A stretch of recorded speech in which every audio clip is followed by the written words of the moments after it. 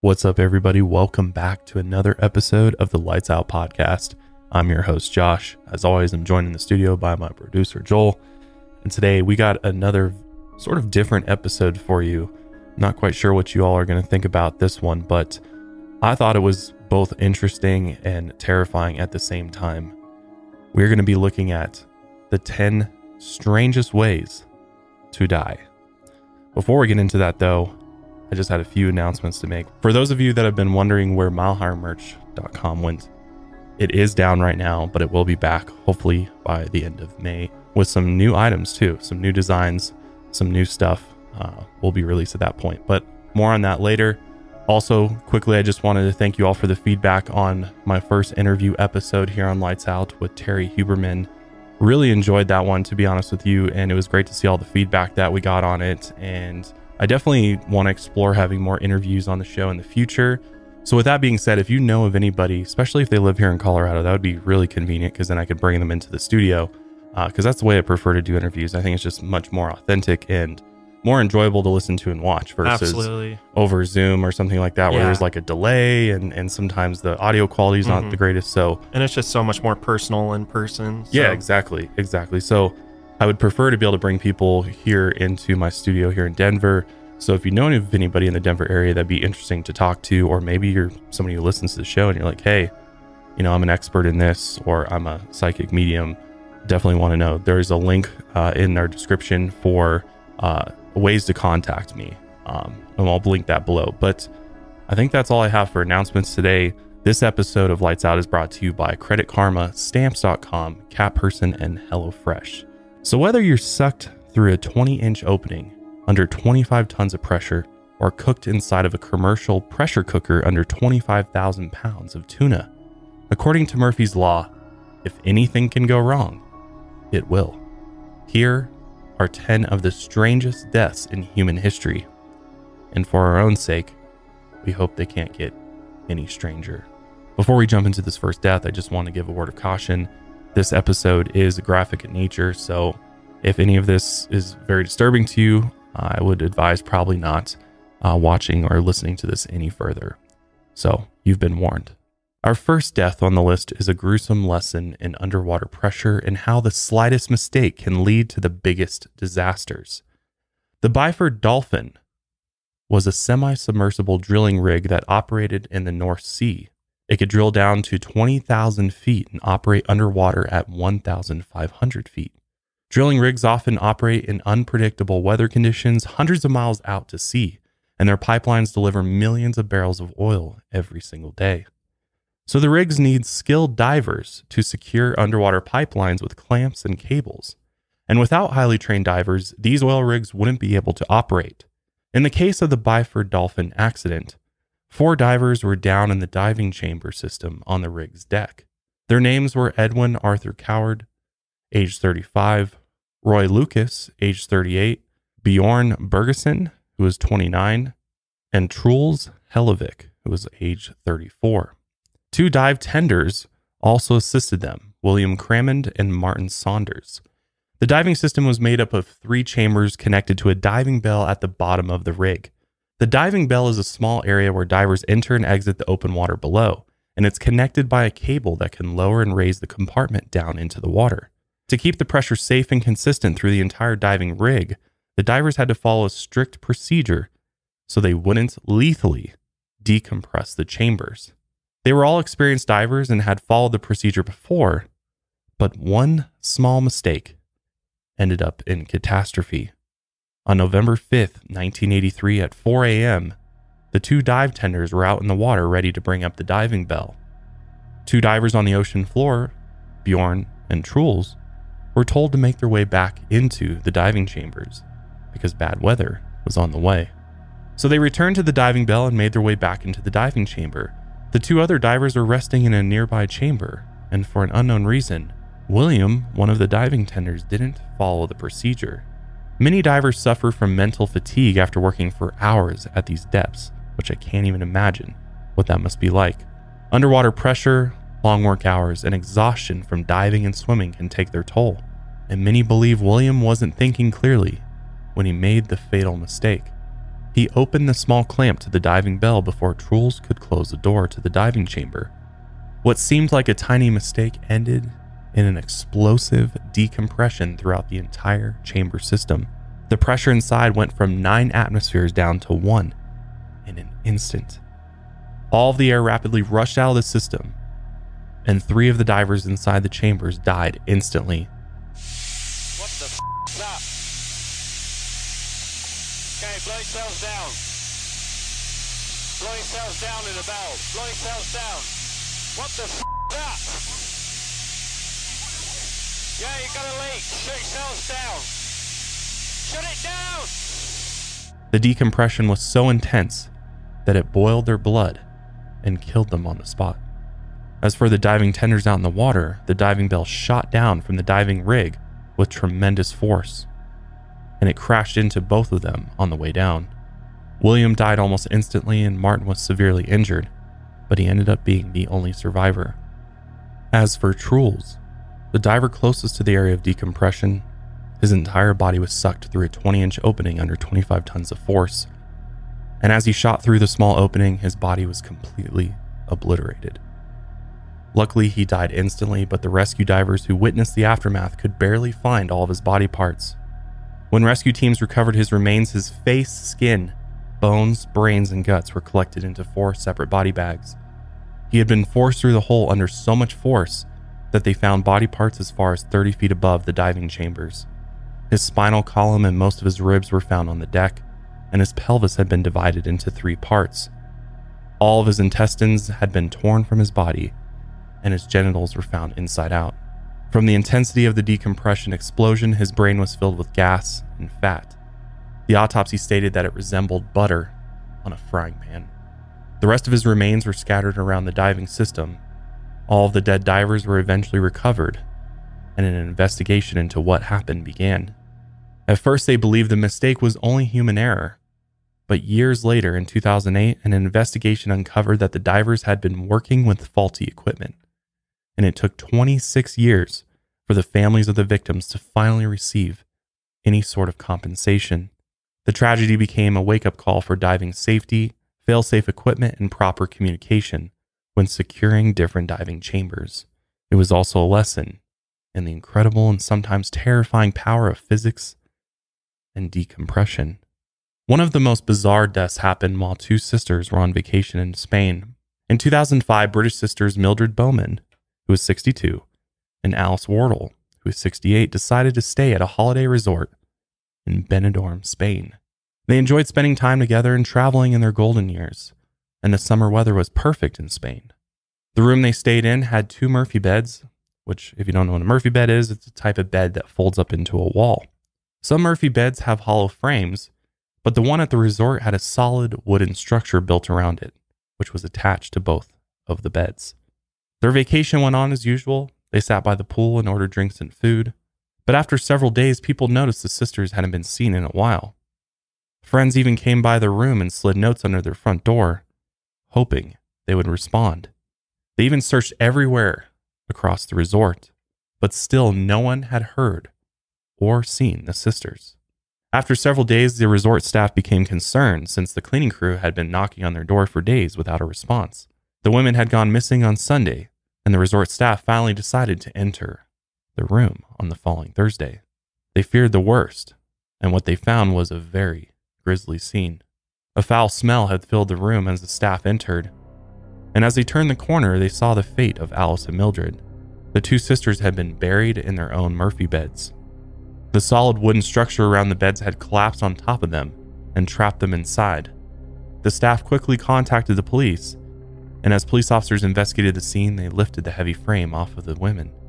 Their faces were pale and thin, and their mouths were open like they had been screaming or struggling for air, and their hands were covered in cuts and bruises, which meant they were most likely slamming their hands against the wooden structure, trying to free themselves.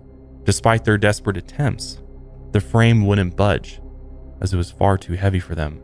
The space they were trapped in was roughly the same as being inside of an MRI machine. They could barely move, and they had just enough oxygen to survive for as long as possible. The autopsy showed that they had suffocated to death sometime between 11 p.m. Wednesday night and 2 a.m. Thursday morning, meaning they had been trapped in the bed frames for nearly 4 days straight. As police looked into how the bed frames fell, they initially believed the sisters had lowered the bed incorrectly, but they were never given instructions on how to unfold the bed properly. Investigators later found that the screws and wall plugs on the wall-mounted storage unit were not fit correctly. But by the end of the investigation in December 2008, a Spanish court cleared the holiday resort owners of wrongdoing, and the deaths of Alice and Mildred became just another tragic freak accident. The next death on the list would become Bumblebee Foods' most expensive cooking operation to date. Bumblebee is most known for its canned seafood products. We've all eaten them, probably. But in 2012, they became known for one of the most horrific accidental deaths in a workplace environment. Jose Molina was a 62-year-old employee at the Bumblebee facility in Santa Fe Springs, California. He was known as a good worker, and he had a wife and 6 children. On October 11, 2012, Jose began working the night shift at 4 in the morning. When he first arrived for his shift, his boss asked him to clean up and perform maintenance on one of their 35-foot industrial pressure cookers. They use these massive cookers to cook and sterilize large amounts of canned fish. At some time between 4 and 5 a.m., he entered the pressure cooker to perform his duties. While inside, one of his coworkers noticed an empty pallet jacket beside the pressure cooker, and he assumed that Jose had finished cleaning and repairing the cooker, and that it was ready to be used again. So the coworker began loading 12,000 pounds of canned tuna into the cooker, not knowing that Jose was still inside. Jose tried to scramble out, but the fish was being loaded so quickly that he was most likely crushed by the weight and couldn't escape. Even if Jose had screamed for help, it was unlikely that his coworkers could have heard him. The machinery inside the facility was so loud that it drowned out his screams, and many of the workers wore hearing protection. So he screamed into the void as the cans came crashing down on him. As he panicked, he knew his fate was sealed when the coworker closed the pressure cooker doors. The cooker turned on a few seconds later and began cooking the tuna, with Jose still inside. The pressure cooker quickly made its way to 270 degrees Fahrenheit and ran for 2 hours. All the while, Jose was cooked to death in the back of the pressure cooker. It's still a mystery how long he survived inside, but it wasn't an instantaneous death. He most likely survived for several minutes crushed behind the 12,000 pounds of tuna cans. Plus, the tuna cans were made of aluminum, so as the heat inside the cooker rose, so did the metal cans pushed up against his skin. Meanwhile, the workday at the facility went on as normal. His coworker had no idea that he had just cooked Jose alive. But after an hour, the rest of the coworkers noticed that Jose was missing. They paged him and searched around the facility but couldn't find him. And when the pressure cooker finished cooking after 2 hours, they finally checked inside. As they removed the 12,000 pounds of canned tuna, they found his charred remains in the back end of the cooker. His skin had melted and turned black, and in the aftermath of his death, Jose's family received $1.5 million from the company. Criminal charges were filed against multiple managers who were later sentenced to several years of probation. And in the end, Bumblebee agreed to pay $6 million to settle criminal charges, which became the largest payout in a California workplace death. And the deputy district attorney said she had tried more than 40 murder cases in the last 2 decades, and this was the worst circumstance of death that she had ever seen. Out of all the violent gunshots and stab wounds she had come across, nothing compared to the man being cooked alive inside a commercial pressure cooker. The next death is an iconic way to die, rather than a horrific one. It's the theatrical death of a legendary playwright, and his death was as dramatic as his life on stage. Jean-Baptiste Poquelin was a 1600s French playwright. He was better known by the stage name, Molière. He was also an actor and a poet, and regarded as one of the greatest writers in the French language. He was known for his on-stage comedies, and many of his written works are still performed today. In 1622, he was born into a wealthy family and lived a simple life. And by the time he went to college, he was ready to begin his life in the theater. At the time, joining the theater meant giving up your social class. Theater people were seen as poor and dirty by the upper class. They were literally the hippies of their time. And much of his theater troupe lived rugged lifestyles without much money, but his parents were still very rich.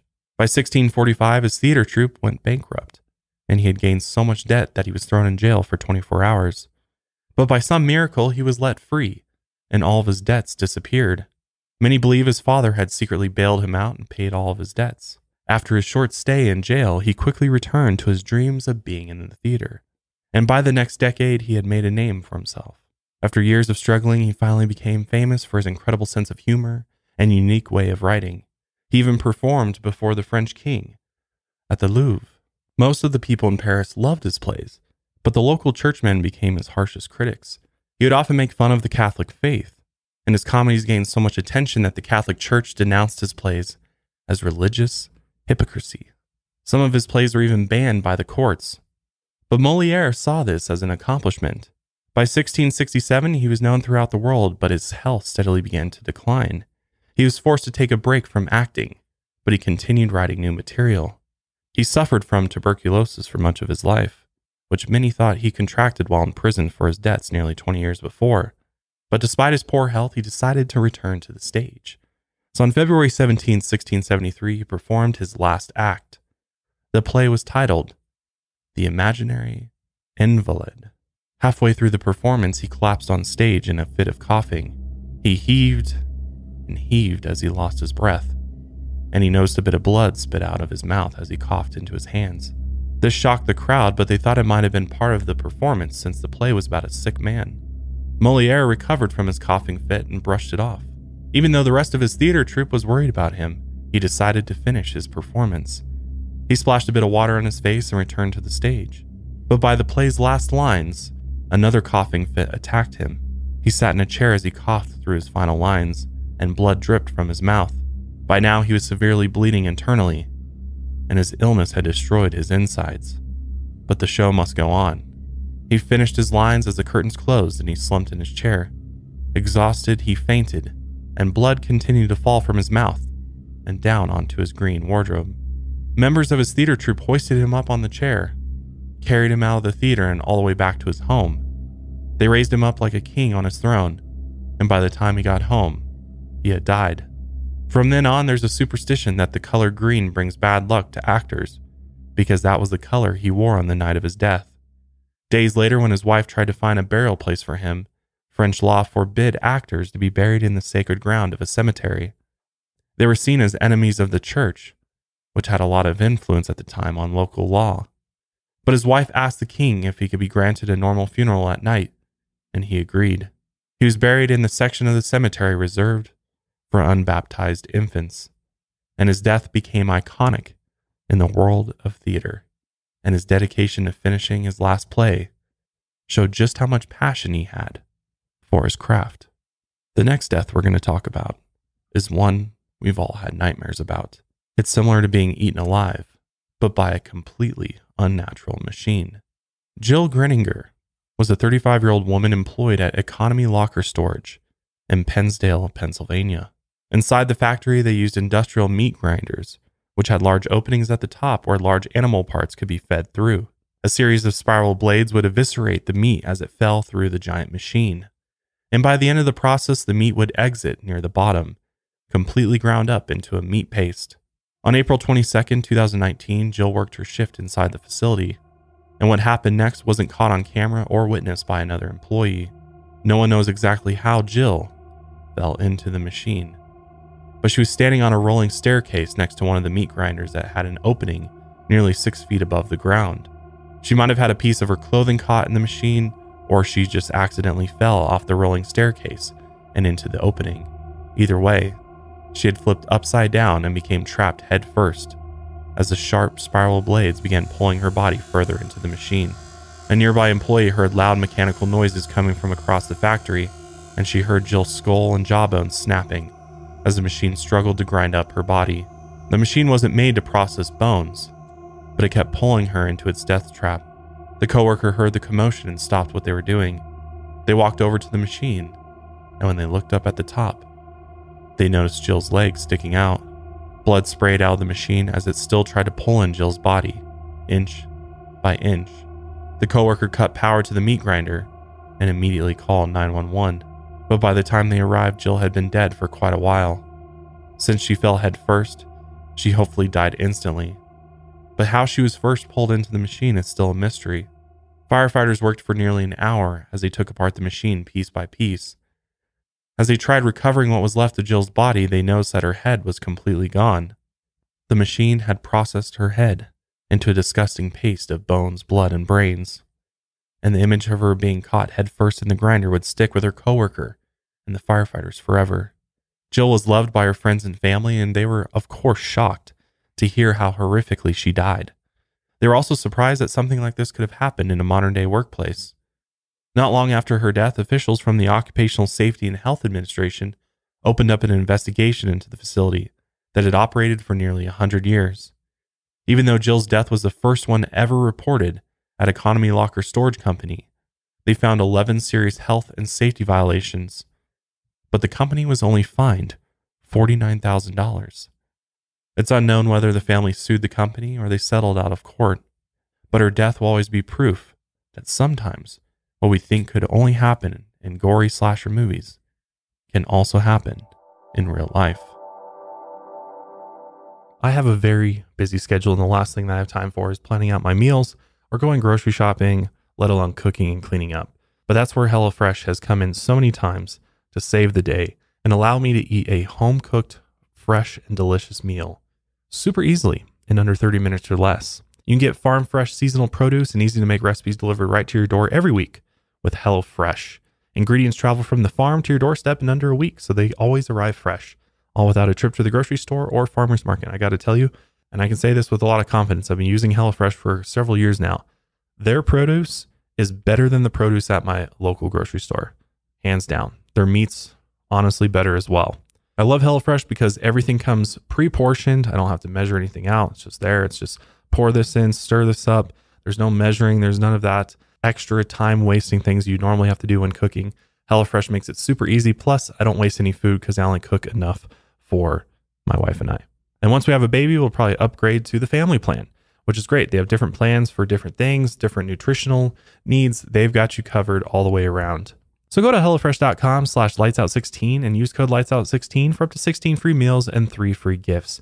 You're going to want to try this. Take advantage today and go to HelloFresh.com/lightsout16 and use code lightsout16 for up to 16 free meals and 3 free gifts. And our last sponsor for today is Stamps.com, one of my favorite sponsors, very loyal to us and taking good care of us over the years. Plus, I absolutely love their service. I don't have time to waste, so going to the post office is never on my list of things to do, especially now that I've used Stamps.com for the past couple of years. I don't think I've been to the post office in like 3 years now. And I still get all my packages for merch or for my CBD company shipped any day of the week. I need to get it picked up by a post office worker, and it's on its way to you all and my customers. Stamps.com is great because it saves me tons of money, up to 40% off USPS shipping rates and 76% off UPS rates, which is thousands and thousands of dollars over the course of time. It's great because I don't have to work around the post office hours. I can print, ship packages any day of the week, 24/7, 365, and they're always ready to go. You don't need any special equipment, just a regular printer and a computer, and you too can start printing official postage for any size package to anywhere you need to send it. So stop overpaying for shipping with Stamps.com. Sign up with promo code LIGHTSOUT for a special offer that includes a 4-week trial, free postage, and a digital scale. No long-term commitments or contracts. Just go to Stamps.com, click on the microphone at the top of the page, and enter code LIGHTSOUT. Most of our deaths in this list have been from freak accidents or medical ailments, but this next death is from sheer nonsense. It's the story of a sailor named John Cummings who was on a ship to France in the summer of 1799. John was a young 23-year-old man full of adventure and stupidity, and he decided to turn his adventure and stupidity into a strange act of showmanship. While aboard the ship, the rest of the crew spotted a massive tent in a field by the shore, so they redirected their ship, anchored it, and approached the tent. They could hear loud cheering and applause, and when they got inside the tent, they noticed a traveling circus was performing a show inside. While looking around, John saw a man pretending to swallow knives in front of a small audience. John was so impressed he couldn't believe his eyes, and he didn't understand that the knives were fake. Once the show was over, the sailors returned to the ship and began drinking from their barrels of ale. And by nightfall, they were all super drunk. Inspired by his knife swallower, John drunkenly told his crewmates that he could also swallow knives. The other sailors weren't convinced, and they thought, he was just trying to show off. So they told him to prove it. Confidently, John pulled out a small pocket knife, forced it into his mouth, and swallowed it. He then washed it down with some more ale. The rest of the men stood in shock and eventually broke out in cheers and laughter. As the night went on, his crewmates kept giving him pocket knives. They wanted to see him do it again and again. And by the end of the night, John had swallowed 3 more. The next day, John woke up and went to relieve himself off the side of the boat.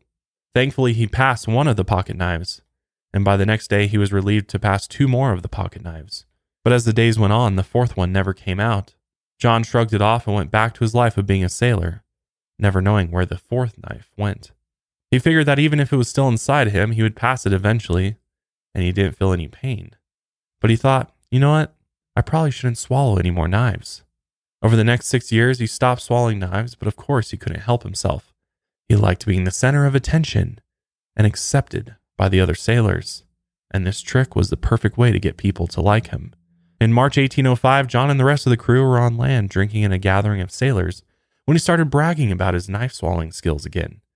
When people called him a liar, he brought out another knife and swallowed it immediately. Again, people were shocked and charmed by John's strange ability, and that night he swallowed 5 more knives. By the following morning, John had become a local celebrity. People from all over town came to see the strange drunken sailor swallow more knives, and he ended up swallowing 8 more. By that point, he had swallowed a total of 14 metal knives. To no one's surprise, he woke up the next morning with extreme pain in his stomach. He ran to the closest bathroom and threw up a good amount of blood and small bits of wood. A few other sailors took him to the closest hospital, but he was eventually discharged with no complications. Thinking he was perfectly fine after swallowing knives, he kept doing it. A few months later, in December 1805, someone brought up his knife swallowing skill again, and to prove his bravery, he swallowed 4 more knives. As the night went on, more and more men pressured him to swallow more and more knives. And so he did. He wasn't afraid, and he didn't think the consequences would be too bad. So he swallowed 13 more that night. Just when he thought he was immortal, days passed and he complained to the ship's surgeon that he had a feeling of death inside of him. The surgeon told him to stop swallowing knives and gave him a laxative, hoping that he would pass the knives, but nothing worked. The knives were stuck inside of his intestines. 3 months later, he complained of his bowels dropping, and he figured something was seriously wrong. He laid in bed all day in absolute agony, and he couldn't work.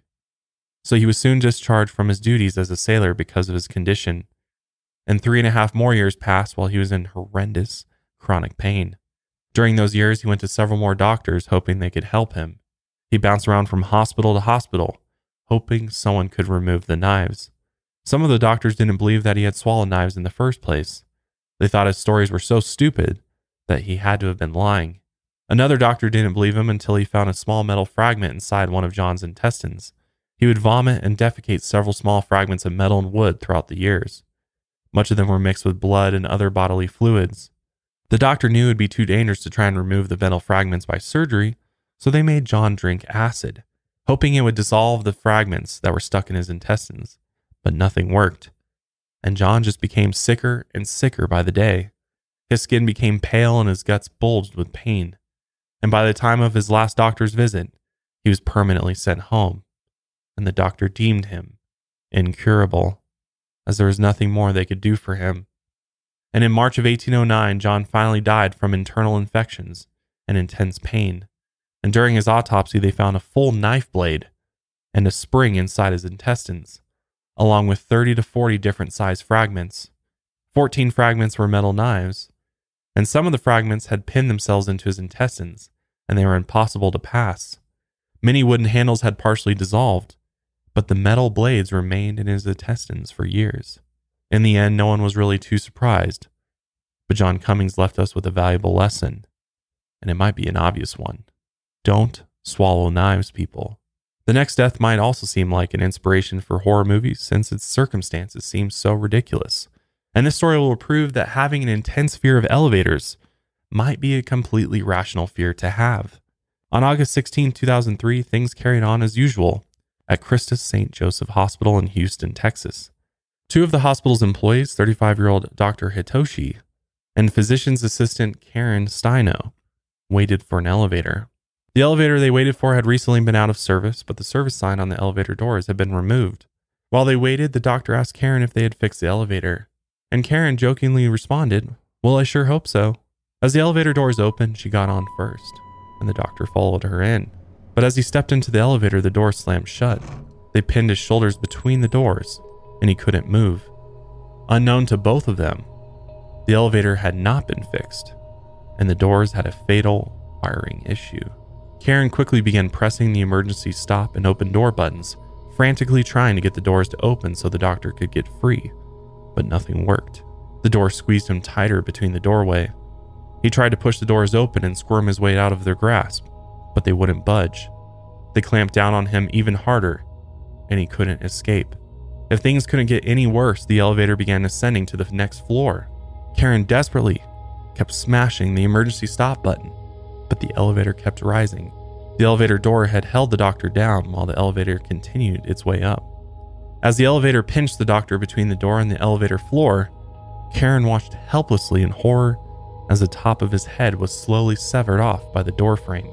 A loud crack filled the elevator, and his head snapped off from the upper jaw as blood poured down the elevator doors.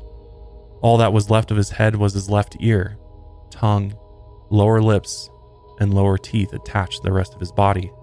Once the top of his head was completely severed, his body plunged all the way to the bottom of the elevator shaft, several stories below.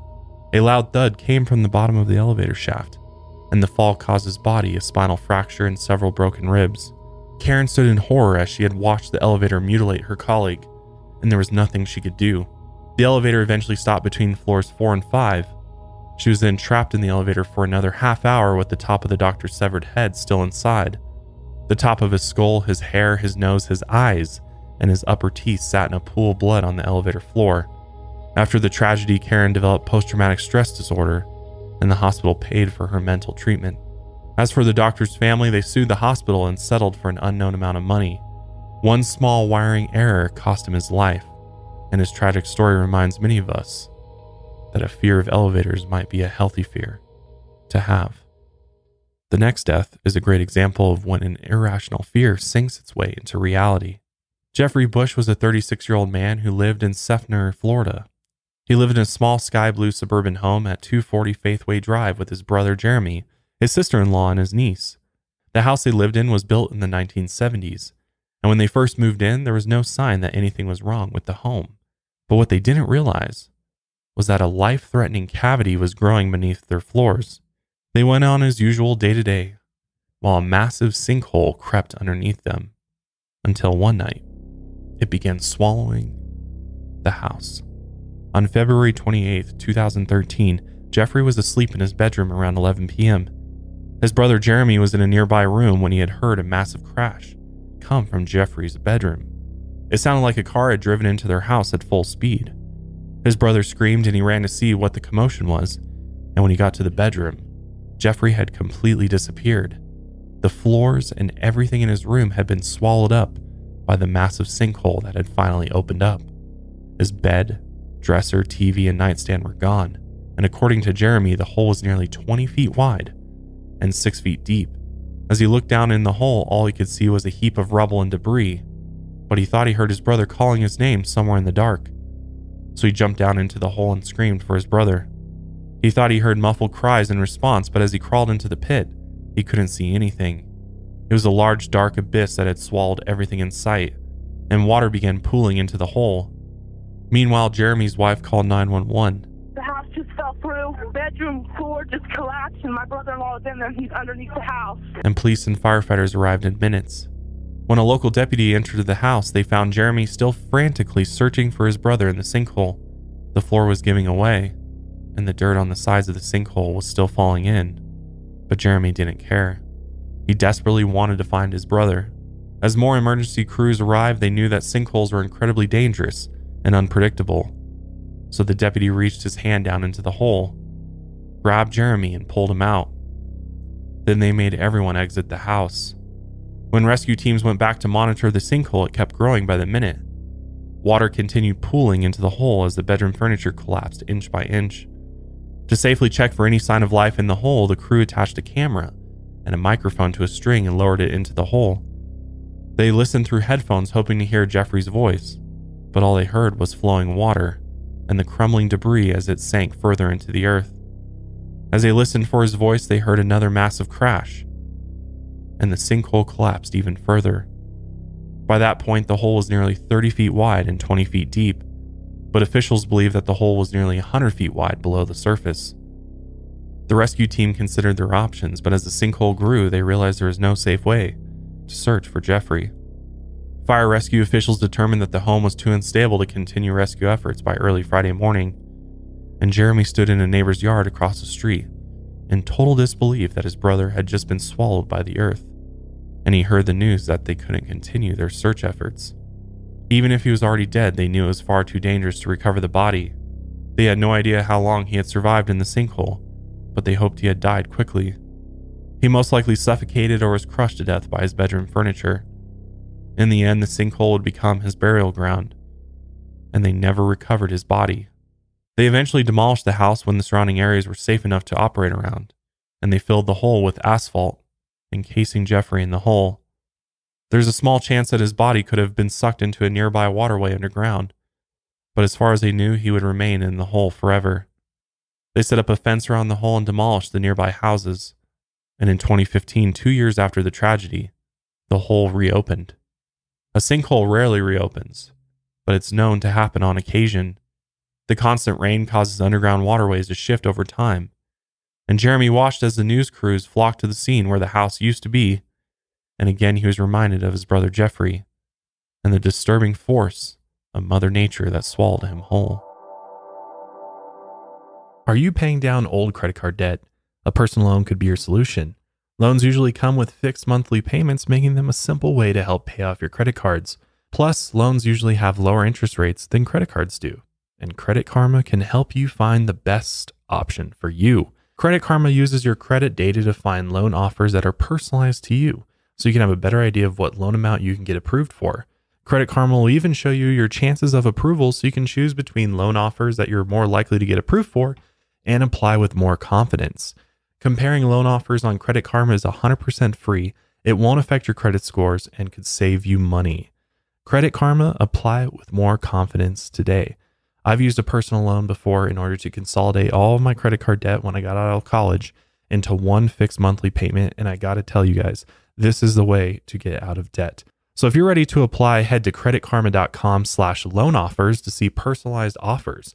Again, go to creditkarma.com/loan offers to find the loan for you. That's creditkarma.com/loan offers. Did you know cats are carnivores that need lots of meat? I didn't know leading cat food brands are often filled with fillers, grains, and very little protein. That's why I switched to Cat Person cat food. It's everything my kitties need to stay happy and healthy, high quality, high protein meals delivered right to my door, and they'll do the same for you. And if you order your starter box today, I've arranged for Cat Person to provide an exclusive offer of nearly 40% off just for my listeners. Cat Person delivers delicious, nutritious, and high-quality cat food right to your door, and you'll never run out or have to settle for what the store has. Meal plans are fully customized for your cat and perfect for cats of all ages. There are 16 easy-to-serve wet foods and 3 different dry foods, so you'll be sure to find the combinations your cat will love. My kitties, for some reason, love the shreds and broth. They love that broth. That's the first thing they go after is they lap up all the broth before they eat the shreds. And they absolutely love all the flavors that Cat Person has to offer. And Cat Person offers a 30-day money-back guarantee on your custom plan. And if your cat doesn't love Cat Person, you get your money back. No questions asked. So what are you waiting for? All my kitties love Cat Person. I have 3 kitties, and after I switched them to Cat Person from all of the store-bought brands I was using before, the amount of waste they produced went down significantly. So that means less scooping, less throwing away nasty cat poop, and a much happier cat. So you and your cats are going to love Cat Person as much as I do. Go to catperson.com/lightsout and use code lightsout to save nearly 40% off your starter box with free shipping. That's catperson.com/lightsout and use code lightsout to get 40% off your starter box with free shipping. Seriously, the starter box is really cool. So check it out at catperson.com/lightsout and use code lightsout. For our next unfortunate death, some say it was only a matter of time before machines would rise up against humans. But what we had in mind wasn't exactly how things worked out. For Elaine Herzberg, she became a victim before she even knew a machine was barreling straight toward her. And many are still unsure who or what was to blame. In 2016, Uber began launching its self-driving cars in several states across the US and eventually made its way to Arizona. Self-driving cars don't need a human driver to steer or pedal, but the name might be a bit misleading.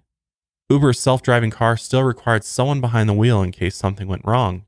But what happens when both the autonomous car and the backup driver fail? Late on the evening of March 18, 2018, Elaine was traveling through the streets of Tempe, Arizona. She loaded up her bicycle with grocery bags, and by the time she reached Mill Avenue, she decided to cross the 4-lane road around 10 p.m. She got off her seat and began walking her bike across the road in the dead of night. The road was nearly pitch black and the streetlights were few and far between. She got over halfway across the road when a self-driving Volvo dashed along the 4th and final lane. Barreling down Mill Avenue at 43 miles an hour, the car smashed into Elaine with no hesitation. Her body took most of the hit as pieces of the vehicle blasted off of the front grille and left a large dent in the hood. Elaine flew off to the side and skidded across the asphalt as pieces of her skin peeled off on the road. A second later, the backup driver slammed on the brakes, finally bringing the car to a stop. But by then, it was already too late. Elaine had died almost instantly, and her body was mangled on the ground. Her bicycle and groceries were scattered across the pavement, and pieces of the self-driving car trailed across the scene. When paramedics finally arrived, they found Elaine completely unresponsive on the side of the road, and they pronounced her dead only a half hour after the accident. And Elaine became the first victim to die by a self-driving car accident. The next day, Police Chief Sylvia Moyer was quick to blame Elaine for her own death. According to the rules of the road, Elaine shouldn't have been jaywalking across the street at night, and the self-driving vehicle had been going under the speed limit. The car's 360 scanner had failed to pick up Elaine, but the police chief said that even a vehicle with a human driver would have hit Elaine as she crossed the street at night.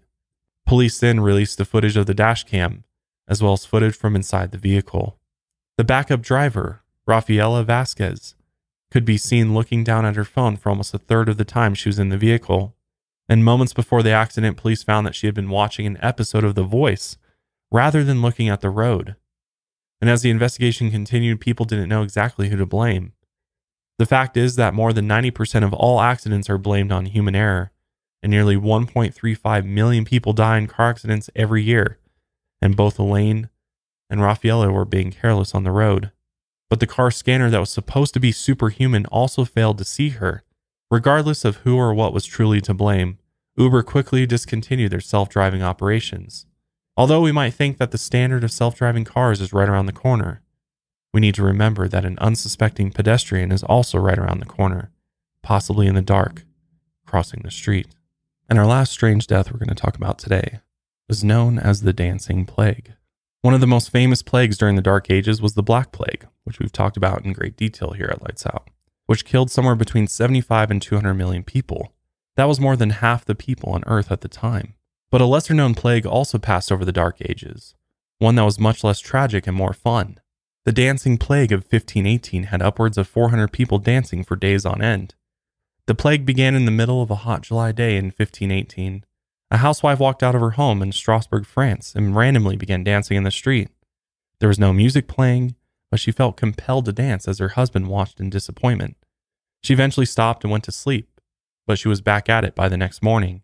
This time a crowd began forming around her, and for hours on end she danced until her feet became bruised and bloodied, but she didn't care. She kept dancing as her neighbors came to watch. Slowly others began joining in. Her energy was irresistible. The dancing plague spread, and soon enough nearly 400 people were dancing in the street. But still, there was no music playing. Onlookers couldn't explain why they danced, and the dancers couldn't explain why they couldn't stop. Days passed and people continued to dance as the summer heat came in brutal waves. It was so hot during those summer months that people began dying from exhaustion. It's estimated that up to 15 people a day were dying at the height of the dancing plague. The city council noticed the dancing had become a huge problem and reached out to local doctors. Doctors considered that astrobiological or supernatural causes could have been at play, but they eventually ruled them out. And they explained that the dancers had an illness called hot blood. They thought their brains were overheating, causing them to act strange. And they figured that the only way to cure the dancers was to get them to dance even more. So they brought out local musicians, hoping to exhaust the dancers so they would go home. The musicians sped up the music, and more dancers joined in, sweaty and frantic. The city council's plan had backfired, so they reconsidered their options. They then claimed that a curse had been put on the city. They thought God was upset with the sins of the townspeople, So they shut down every brothel and gambling venue in the city, and they also banished all of the prostitutes. But even then, people still kept on dancing. So of course the city tried to outlaw music and dancing, but nothing could stop them. The dancing plague went on. Many of the desperate dancers even prayed to God and his saints, hoping their dancing would end. But it was no use. A priest even handed out red shoes that had been blessed with holy oil. Some claimed that the holy shoes helped them stop dancing.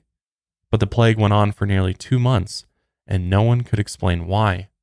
After months of dancing, it eventually died out, and the party ended. When a Swedish physician named Paracelsus visited the town, he researched the plague, and he ended up blaming it on the women. They claimed that the first woman to start dancing was only trying to avoid doing house chores, of course. And that was his only explanation. Modern experts suggest that food poisoning might have caused the convulsions. Certain fungi might have contaminated the town's supply of grain, and a psychoactive chemical similar to LSD might have been digested by the townsfolk, causing them to trip and dance uncontrollably. They might have continued to eat the grain, keeping them on an endless psychoactive trip. But some believe it wasn't a physical affliction at all. They believe it was an underground religious cult sent to the streets to cause a dancing mayhem. But many people died. So that would mean the cultists were willing to dance themselves to death for their strange cause. Some experts think the most likely cause of the dancing plague was a case of mass hysteria. Before the dancing outbreak, the city had suffered 5 serious famines in the previous decades. The last famine was only 1 year before the dancing outbreak. Smallpox and leprosy also spread through the town. So many believed the townspeople were under so much stress and trauma that their response was to dance until they died in a fit of hysteria. But whatever the truth behind the dancing plague was, one thing's for certain: we all missed out on a party of a lifetime. But with that, that wraps up 10 strange ways to die. And God, I mean, out of all the ones that we covered, which one, Joel, did you find the most disturbing, or just the worst one, the worst way? For me, I would say the pressure cooker. Yeah, that was pretty horrible. The meat grinder is like something out of my nightmares. I was gonna say, have you ever had nightmares about any of these? Yeah, like I wake up in time before I die because I think if I die, I'm dead. You've never died in a dream? No, have you? I have once. Really? Yeah, I died once, but then as soon as I died, I woke up. Oh, but okay. most of the time, it's the same way for me too. Like I'll be right at, I'll have somebody killing me or something like that. It doesn't happen very often, but there'll be a dream where something or somebody's going to kill me. And right before it happens, I wake up. You're up. And I'm like, oh shit, that was crazy. Felt really real. But Gotcha. And then I would say the ones with the realism, which were, the driving car and the elevator. Like sometimes I still get a creepy feeling inside an elevator. Oh yeah. People get trapped in there all the time. I feel like elevators are super unsafe considering how far advanced in technology we are. I feel like elevator technology is like lacking big time. Like definitely. I know most of them just hang on a cable and yeah, especially older buildings and stuff. Yeah. I'm sure like a lot of new buildings have like, a lot more tech involved in the lifts and stuff and safety stuff. Precautions too, I would think. Yeah. Because I know in some airports, for an example, the elevator systems are so old that they have to get a rescue team in there. Like elevators below that door, they literally got to get a ladder. Yeah. And then you never know if the power is going to like freak out while they're trying to make the rescue, and then they could all die. Yeah, exactly. Well, what's scary about some of these was that it was not necessarily like the elevator's fault. It was more so the technician working on the elevator. Oh yeah. Forgot to mark that this elevator is malfunctioning due to a wiring issue. And so people got into it by accident thinking that it was working. Yeah. Like that's, I've had worked in buildings where elevators would go down, elevator tech comes out, is working on it. But then after they're done, I'm always like, do I really want to get into this elevator? Like what happens if it just drops? Or True. I feel like that's a very real fear for most of us of like being in an elevator, being squashed by an elevator, or falling from the top all the way down to the floor. And then in this story, the person was trapped in the doors and they literally got impaled slowly while grinding on the... dude, that's gruesome. Horrible. Absolutely horrible. But yeah, let us know what you think of this episode. Want to try something different, more real life horrors, because I feel like the real life horrors are sometimes even scarier than the paranormal ones, because it's real life accidents, it's tragic things that happen that any one of us could experience. You know, hopefully none of us do experience that, but I think there's something just so freaky and weird about some of these accidents, and just, you know, there's really, some of them are preventable, but others are, you know, stuff just happens. Or like you're you know, you work somewhere in a dangerous workplace and your coworker just happens to, you know, be a little sleepy that day and forgets to check the pressure cooker before, you know, they start another batch. It's just like, oh, it's scary stuff. It is. But yeah, let us know which one scared you the most, and let us know if there's other stories out there that you know of, or other tragic and just horrible ways to die that we should cover in a future episode. But with that, we'll go ahead and wrap up today's episode there. Make sure you guys are subscribed to the show on YouTube as well as on Spotify. Make sure you're following us on social media at Lights Out Cast. We're also on TikTok now, which is really cool. We've been growing our TikTok account quite a bit. We post a lot of clips and other things on there. So if you haven't checked that out yet, you can find us at Lights Out Cast on TikTok as well. But that is it for us today, and we will see you next time. Until then, lights out, everybody.